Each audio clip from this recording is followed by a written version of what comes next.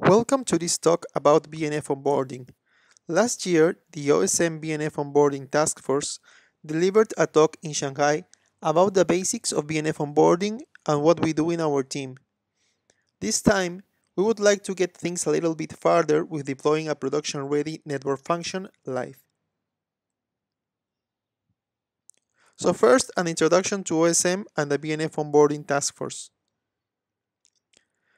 Open Source Mano is a community-driven production quality end-to-end network service orchestrator for operators, focusing on deploying operational network services, interfacing with virtualization platforms, SDN controllers, and the functions themselves. By using OSM, and since its information model is very rich and standard, operators can design their network services without worrying of the virtualization of resources and their underlying infrastructure. The platform is completely agnostic to the infrastructure. The complete life cycle of network functions, network services, and network slices is covered, from initial deployment to daily operation and monitoring. The OSM Onboarding Task Force is a group in OSM that supports BNF onboarding. It is open to all OSM members, maintains a very rich documentation about BNF onboarding, also maintains a repository of BNFs starting the last quarter of this year. It proposes new features needed for improving BNF onboarding, and also leads the OSM Hackfest sessions content.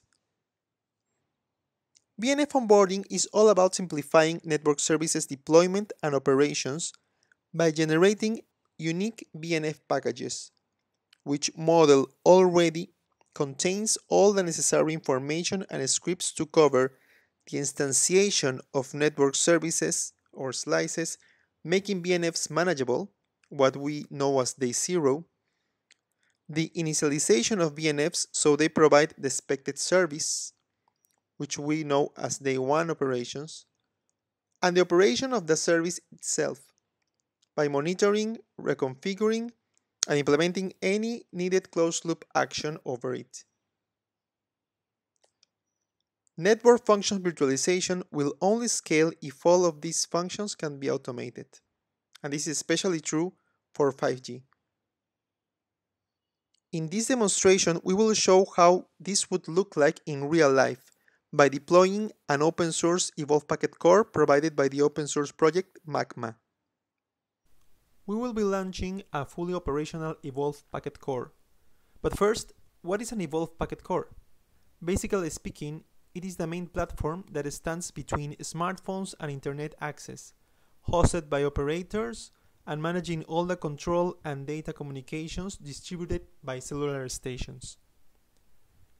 Its main components are the MME, the serving gateway, the packet gateway, and the subscriber database here provided by the HSS. In this particular case, we will be using an open source EPC called Magma, which is very software oriented and distributed in nature. It collapses many functions in order to serve content closer to the end users. So it is comprised by two main components: the access gateway or access gateways, which could be deployed all over a country, and the manager of these elements to the right, called the Magma orchestrator. So these two components are the network functions we want to deploy in an automated fashion, using an NFV orchestrator. With Open Source Mano as NFV orchestrator, we can deploy on top of OpenStack and Kubernetes the virtual machine-based and containerized network functions of Magma respectively. At the end, we will automate the deployment of the EPC manager CNF on top of Kubernetes, the gateway, along with a cellular station and a smartphone emulator to run some tests, all the configuration to have this EPC ready to receive subscriber connections, a high-performance interconnection using srLTE, And we can even automate the configuration of a data center gateway and the switching fabric that interconnects components. Furthermore, and following the principle related to 5G, we can orchestrate many of these stacks by leveraging the network slicing concept and share one of these functions, the managing one, across all of them. Let's see this in action. We will log into the open source Mano platform and see that there are no packages here, no network service packages, no BNF packages, which are the ones that describe how the functions will be deployed. We do have an integration with an SDN controller. We do have an integration with a Vim, which is an OpenStack. And we do have an integration with Kubernetes controller, as well as an associated Helm repository. We also have integrated with an OSM repository for BNFs called LTE BNFs, hosted at ETSI and providing some network services and BNFs related to the Magma EPC. We will also see in OpenStack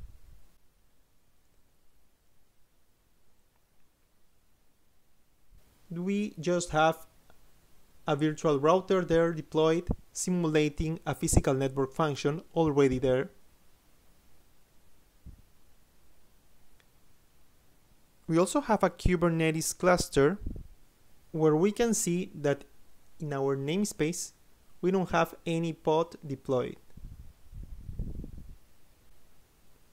We also have access to the SDN controller, which is comprised by 3 physical switches connected to the infrastructure. So compute nodes are connected to these 2 leaf nodes, and there is a spine node interconnecting the leaf nodes. Through OSM's command line, we will see which packages the repo is providing us. We can see a KNF. We can see also a BNF package for the Magma Access Gateway, and we can see also a Gateway BNF, which refers to the physical network functions that is already deployed. So we have 3 packages to onboard. We can see also some network services, which are composed by the BNFs that we want to deploy. In particular, the Facebook Magma Network Service, which is the EPC manager, and the Hackfest Magma Access Gateway eNode B network service, which is comprised by the BNF that includes the access gateway and emulator, and the PNF. If we want to onboard one of those on our system, it's just a matter of running the nf package create command for BNFs and referring the repository where we want to download from, when we want to download this BNF from.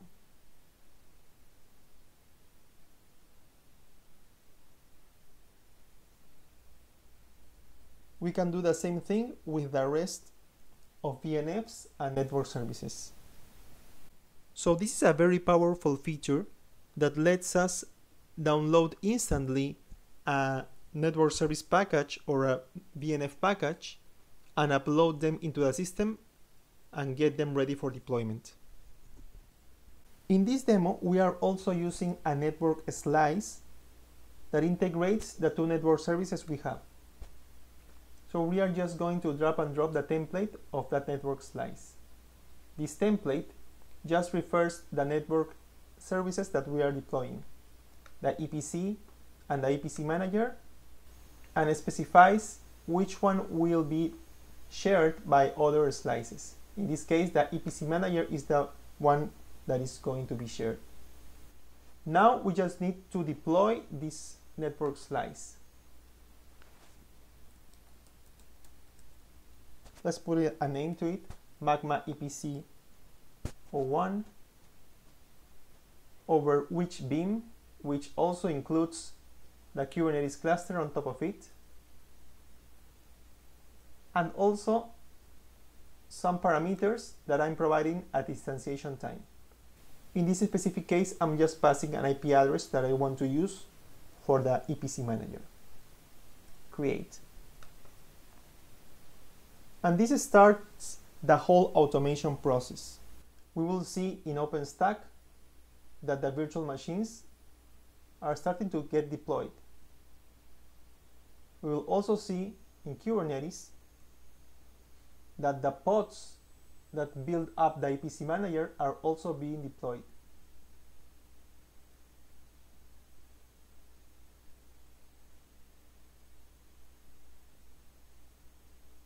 We can see that it's starting to converge. One special thing we're doing here in an automated way is interconnecting these two VMs, which are the access gateway and the user emulator, through a high-performance network that goes through a physical fabric. So these two virtual machines connect through srsLTE ports using VLAN 1063. If we go to the SDN controller, we will see some action here.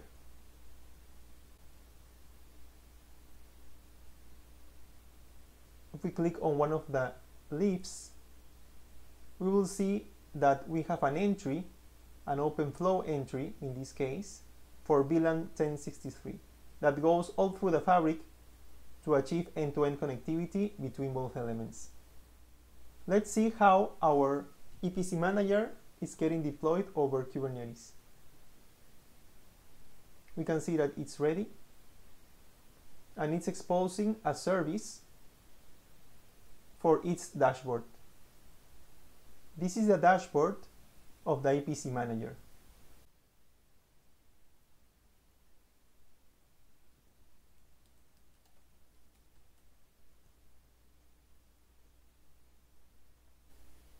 We can see that it already created a network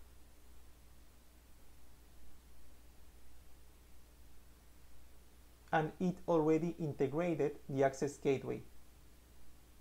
So day one configuration, which is putting all the network functions operational, has occurred automatically. Now back in OSM, we will see that the two network service instances, the EPC and the EPC manager, are both deployed.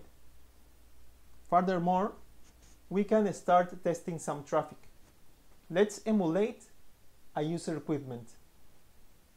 The emulator comes with some primitives available or some functions that can be used to emulate the attachment of a user equipment.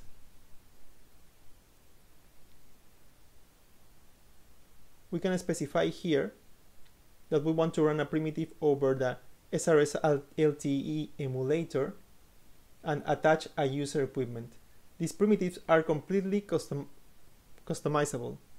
You can add whatever action you want with whatever parameters you want, and those are associated with scripts that are already embedded in the package.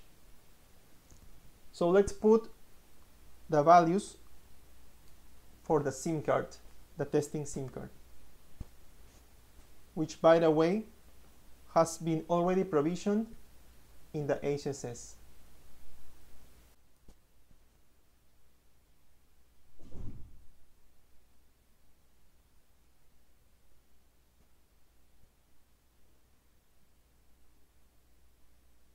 Now let's go to the emulator machine to see if it has already internet connectivity. What we can see is that it already raised a tunnel. This is a GTP tunnel which goes directly to the access gateway, and this is going through the srsLTE network, that is through the switches.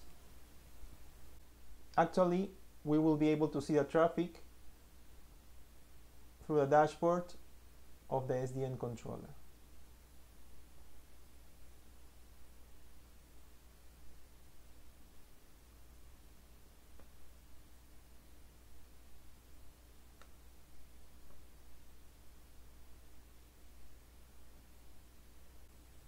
Furthermore, we should be able to reach internet. However, we see that traffic is not passing. That is because there is a firewall here, which we said that it was a physical network function emulated by a router, blocking the traffic. But we also said that this is part of our network service and we have certain control over it. So let's send a primitive to it in order to allow our traffic.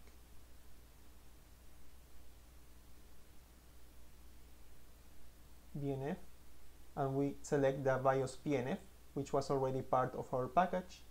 Configure remote, and it has a primitive that asks for the Magma IP address to allow. Our IP address in this case is this one, the one in the SGI interface towards internet. We'll put it here,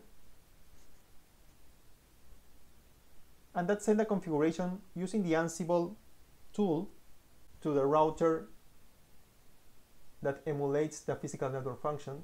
So this traffic will work now. So now we have end-to-end traffic, and we demonstrated a fully operational Evolve Packet Core that was launched in minutes and completely configured. If we wanted to launch more instances of access gateways, for example, all over a country over different data centers, we could do so simply by launching new slices. Let's say a second Evolve Packet Core over probably another beam, and passing the parameters for this second one, we can say that this will be a second access gateway with a different name. This will launch the instances related to the EPC only. The EPC manager will be the same because it is a shared function. Open source Mano is capable of orchestrating the deployment and configuration of any set of network functions. It's just a matter of preparing the right descriptors with the right automation scripts to make this possible, and that is called the onboarding process. One of the most recent OSM features we want to highlight from the demo is the BNF catalogs feature, which automates the way packages are distributed. With OSM BNF catalogs, operators just need to run a command that connects to any given vendor's repository, which is not more than a web server with a predefined structure, for the package to go straight to the OSM catalog. So in day-to-day operations, or when evaluating network functions, the operator can download NF's network functions straight to the catalog, integrate them in a network service and/or network slice, and deploy it in the network. A process that regularly takes months, now it's a matter of minutes. Another feature that is worth highlighting is Open Source Mano's SDN Assist feature. As you know, OpenStack by default deploys machines in OVS or Linux bridges for inter-node communication to happen automatically on top of an overlay network, usually implemented through VXLAN tunnels. However, when deploying NFV workloads, many data plane functions require high throughput connectivity, which is usually provided by exposing the virtual machine's interface to the NIC with srIOV. Open Source Mano is capable of detecting these kind of connections, and through an integration with an SDN controller or configuration manager that can control the switches, the physical ones, it can provide end-to-end connectivity without any manual intervention. We invite you to test this out and contribute with your ideas in order to enhance the usefulness of this example.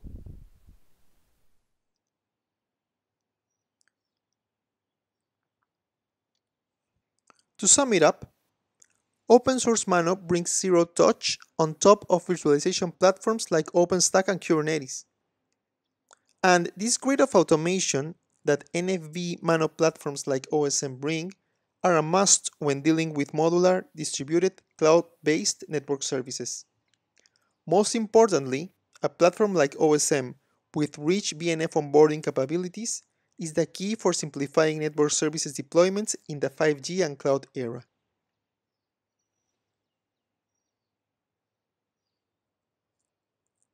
Thank you.